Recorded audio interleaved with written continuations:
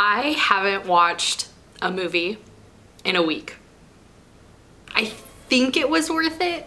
I'm not totally sure yet. Like many people growing up, I was an avid reader, and then I got to high school and college and just didn't have time to anymore. You know, your friends live around the corner, there's always stuff to do on campus, you already have to read for classes, and you kind of give up on the idea of reading for fun. And like many people do, when I graduated college, I was like, oh my gosh, I actually have time to read again. I also graduated in the spring of 2020, right into a pandemic, and so I tried to start up reading again. Most of the pandemic, I definitely spent more of my time watching shows and watching movies, which is great. I definitely believe that movies can be just as important as books, and hate that some people feel guilty doing that rather than reading. But it was definitely something that I missed, and I also have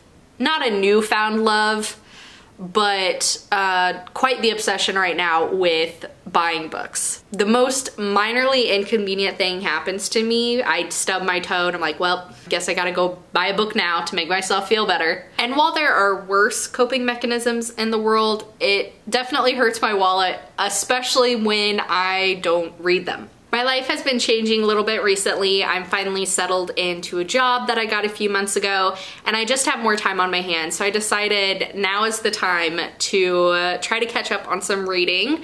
And so my goal was to read 7 books in the last 7 days, and I succeeded. The first book I read was My Year of Rest and Relaxation by Ottessa Moshfegh. I first picked this book up quite simply because I love the cover, I love the font, I love the title. I am the most judgmental person that I ever am when I'm in a bookstore, and this just checked all of the boxes for me. The book is about a young woman who, from an outsider's perspective, kind of has it all. She lives in a beautiful apartment in New York City.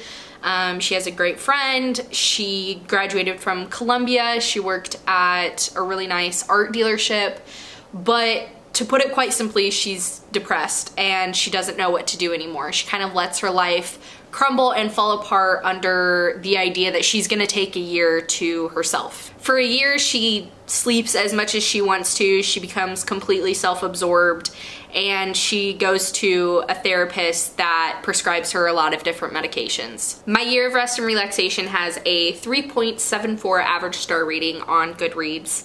I gave it a 4 out of 5 stars, and I would recommend it to anyone who's interested in it. I would definitely read the trigger warnings beforehand. I will warn you that it is stream of consciousness narration, which is usually pretty hit or miss for me, and I think it is for everyone.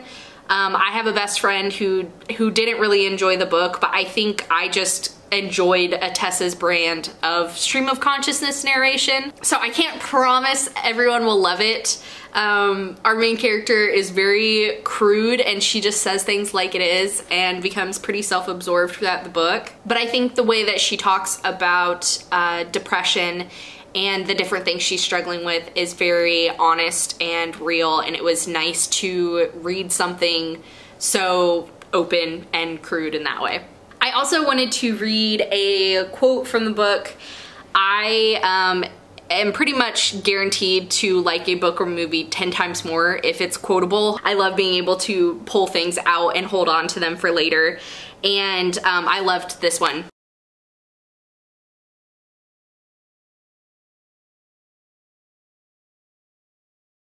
And then another short one.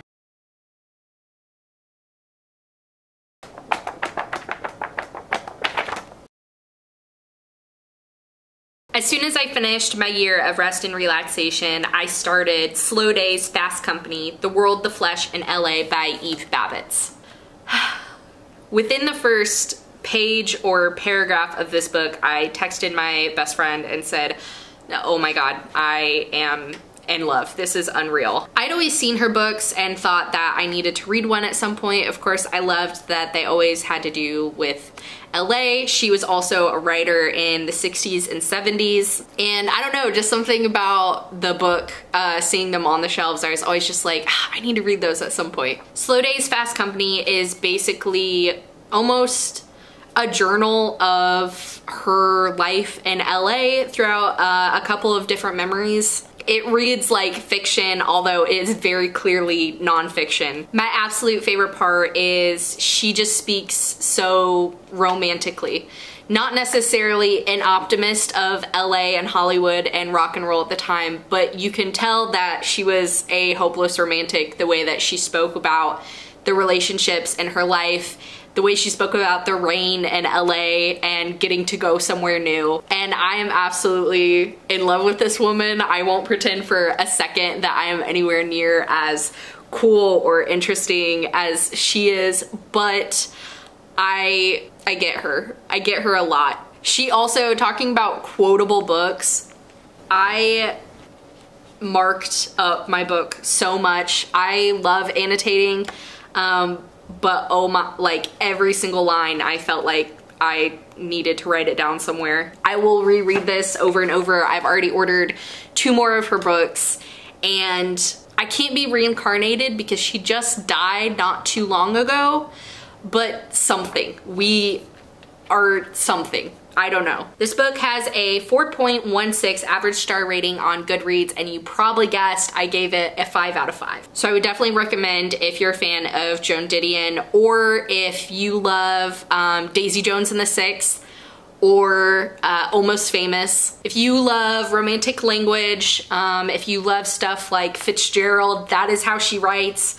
If you love big cities and rock and roll and the 70s, read it. If you want to laugh, read it. I had no idea I was gonna laugh so hard reading this book.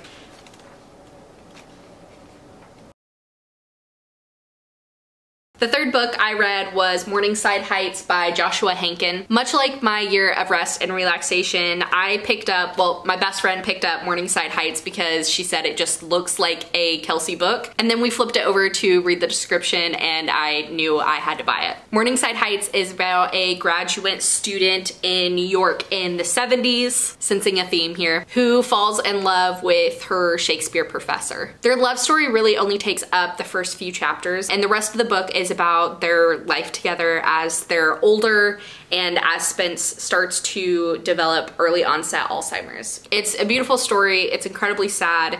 It's romantic, it's funny at times, and it is not short of complex, interesting characters. It has a 3.73 average star rating on GoodReads, and I gave it a 4 out of 5 stars. The quote I'll read from this one is, "She wasn't cut out for love, at least not for the romantic sort. She was better suited for a frustrated love." So my first 3 picks were great. They were all 4 and 5 stars. Then I started to hit a slump in the second half of the week. On day 4, I finished reading Mona by Pola and Oloixarac. Pola and Oloixarac. Pola and Oloixarac. Pola and Oloixarac. Oloixarac. Pola and Oloixarac. Pola and Oloixarac. Pola, Oloixarac.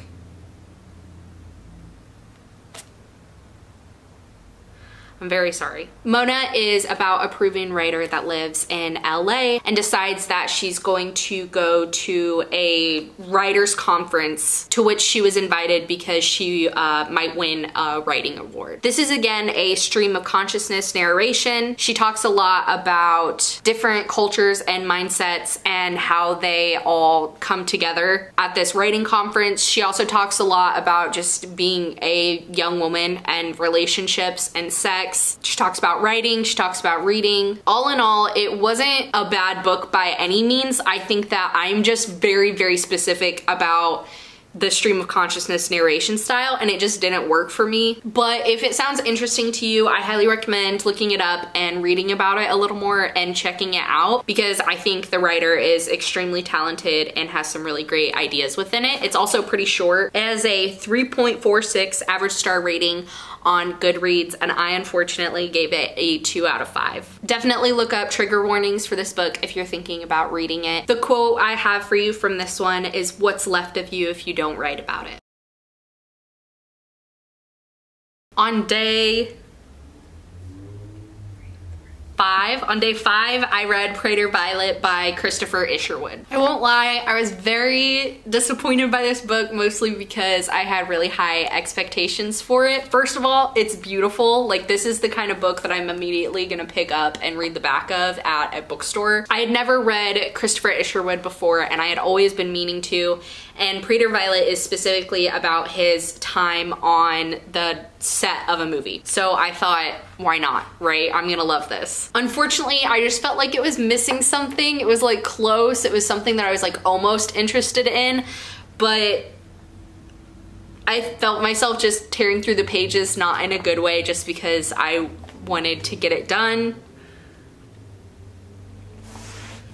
I feel like this is definitely one that I need to do a little research on, and maybe when I come to know the details around the book, I'll enjoy it more. This is, again, like Eve Babitz's book, a fictionalized nonfiction book. It's super short. The pages are even like halfway filled up. It has a 3.77 average star rating on Goodreads, and I gave it a 2 out of 5. I am planning on reading A Single Man by Christopher Isherwood. I haven't given up on him yet, but I was pretty sad about this one. The quote I'll give you from this one is, "I tried to take refuge in my pride."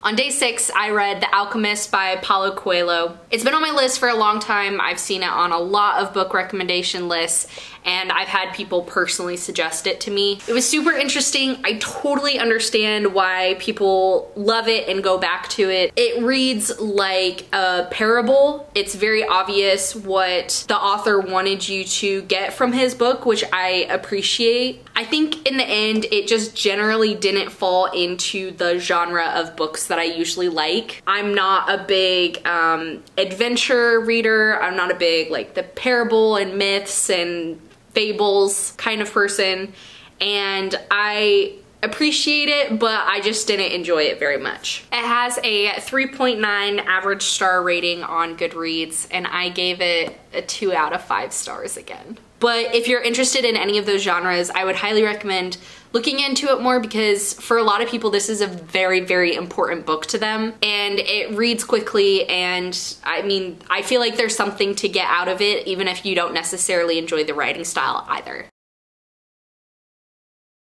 And last but not least, on day 7, I read Funny You Should Ask by Elissa Sussman. Again, I picked up this book because of this beautiful cover, the funny title, and I have seen it recently on quite a few book talk lists. Funny You Should Ask is about a young woman, a journalist who gets to interview her biggest celebrity crush. Much to her confusion, he really takes to her and starts inviting her to more and more things, and they spend a weekend of getting to know each other, and it eventually leads to her writing this amazing article about him that everyone loves. 10 years later, her career has skyrocketed because of the articles she wrote. She has a few books out, and they haven't spoken, but her management or agent or something asks if they could recreate that same interview for his new movie coming up. She's been haunted for 10 years by this interview because people always ask her like what really happened between them, if they fell in love, if they had sex, and she feels like she maybe didn't earn her career and maybe it was just all because of him. So she has a lot of mixed feelings going into this interview, but she agrees to do it, and the book follows both before 10 years ago when they first did the first interview and now when they're doing the new interview. It has a 3.9 average star rating on Goodreads, and I gave it a 4 out of 5. It's easy to read, it's fun. I think everybody could relate to it if you're into any celebrities or musicians or actors or whatever. It was a fun way to end the week. So those are the 7 books that I read in 7 days. It was fun. I'm proud of myself for doing it, and I'm planning on continuing it. I read another book today, and I always have a stack of books to read. But I also miss watching movies, so I'm gonna go do that. Bye.